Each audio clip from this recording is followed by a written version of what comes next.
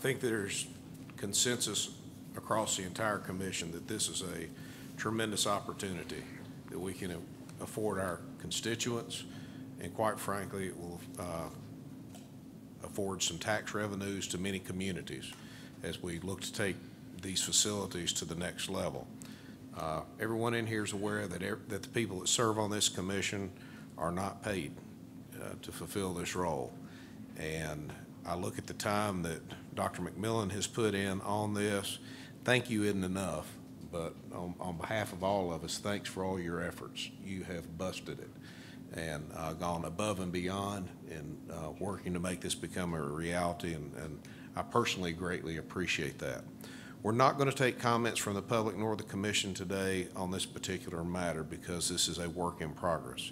If you have any thoughts that you would like to share, I encourage you to email them to Commissioner McMillan or any of the commissioners that serve on this committee.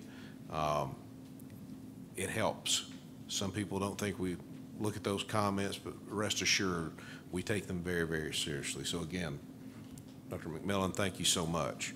With that, I'll turn it over to the Budget Committee. Chairman David Watson. Thank you, Mr. Chairman. It has come to our attention that maybe our fee structures on unstaffed flying ranges are not what they should be, and at that time, I'd like to turn it to Commissioner Bledsoe. Thank you, Chairman Watson. Director Carter, I know you're going to come up and present the budget in a minute, but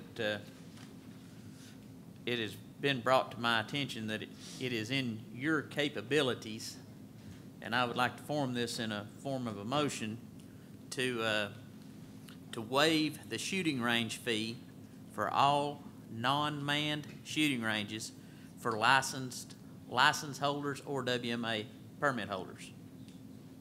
I'd like to make that in the form of a motion. Do I hear a second? Second.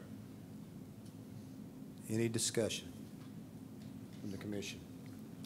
I've got several calls, and I was under the understanding, or just my misinterpretation, that if you had a license or sportsman's license or lifetime license or a WMA permit, that the ranges on those WMAs that were unmanned, that you could go out and line up your rifles and stuff. But it was brought to my attention by Mr. Randy Hoover, he's in the room here, that isn't necessarily so. And then we got to checking and found out that you have the authority to waive that fee, and that's why I'm making this motion. So, any questions from the floor, from the public? Okay. I'd also like to add before we vote that the revenue from this was almost minuscule. I mean, we're not going to be missing on any money. It's just I guess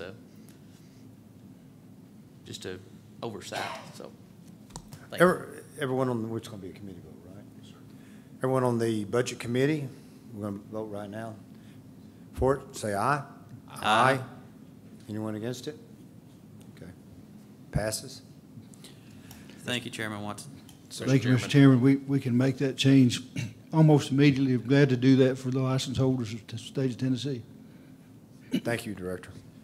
Mr. Chairman, with your permission, we're about to step into the budget. I think we're going to take a 10-minute break, but before we do, Mr. Hoover, thank you for bringing this to our attention. Thank you for your service on Tennessee Highway Patrol.